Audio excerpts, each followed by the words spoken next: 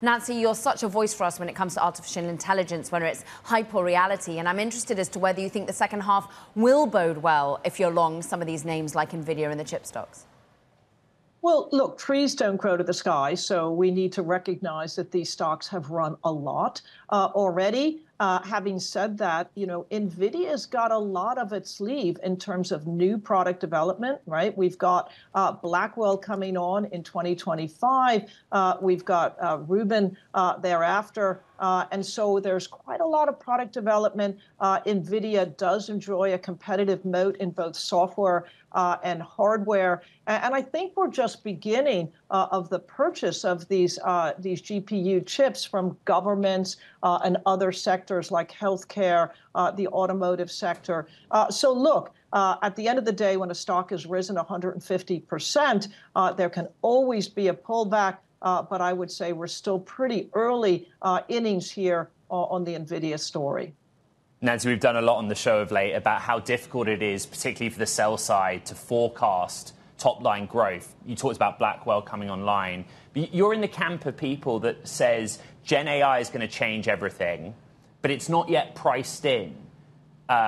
Which sectors is it not yet priced in for? Where is that not yet being reflected? Well, I think given what we've seen in the first quarter and the second quarter, in particular the United States, the second quarter all led by the Magnificent Five, so to speak. Apple and Tesla obviously lagged a bit, but it was tech, and tech. And so I would say that Gen AI has been priced in to a certain extent to those stocks. They certainly are recognized as Gen AI beneficiaries. But I think the interesting thing is, Gen AI is value added across every sector of the economy, or at least that's what we think. And therefore, looking ahead, we think Gen AI and its implications for innovation, cost savings, productivity improvements in other parts of the economy is not yet priced in. And in any event, our view is that earnings growth will broaden and deepen as the year progresses. It's still about tech in the second quarter, by the way, but as the year progresses, and we think that will lead to a broadening in market participation. So actually, many of our managers, remember, we're open architecture at Alti Tiedemann, have been reducing technology to the benefit to other sectors of the economy that will over time benefit from Gen AI. But also, we think we'll see an acceleration in earnings growth as the year progresses and, frankly, trade on a more attractive valuation. Really important when it comes to publicly traded equities, Nancy. But what's so great about you is we can go cross-asset as well, and to private assets and to non-public companies. It's interesting, we recently had Yama Crossing Capital Advisors head on recently, who've done a partnership with Alti Tiedemann to look at, well, private companies from an equity perspective, but you're looking at it from a debt perspective as well. Where should one be allocating into technology or more broadly?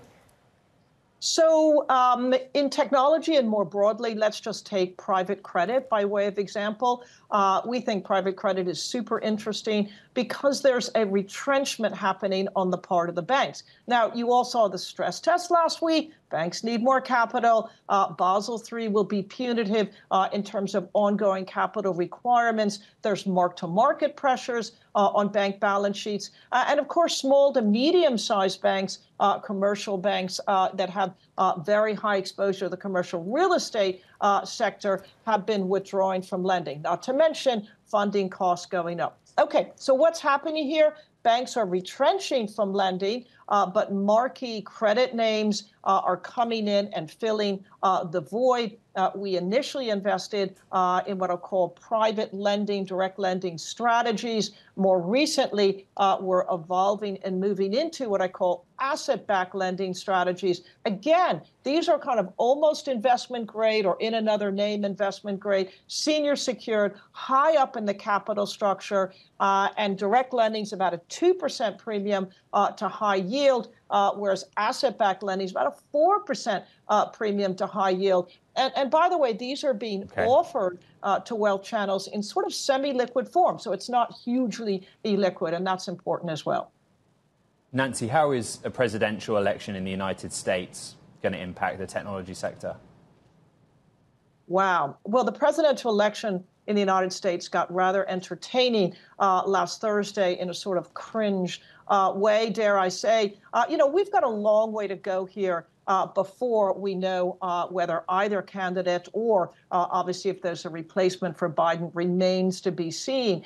But look, I think tech companies remain strong. Neither candidate is anti-tech. They both recognize this is a significant competitive advantage to the United States. I don't see IRA or the CHIPS Act being rolled back under either candidate, clearly not if President Biden wins. And these are all important supports for the tech sector. That, in addition to the fact that these technology companies, are spending huge amounts on Gen AI, $200 billion, the four largest tech companies. Of course, their capex is Nvidia's revenue. And so we think that continues irrespective of who wins the election. This is a sector that's not really impacted by the election. This is a real secular trend here.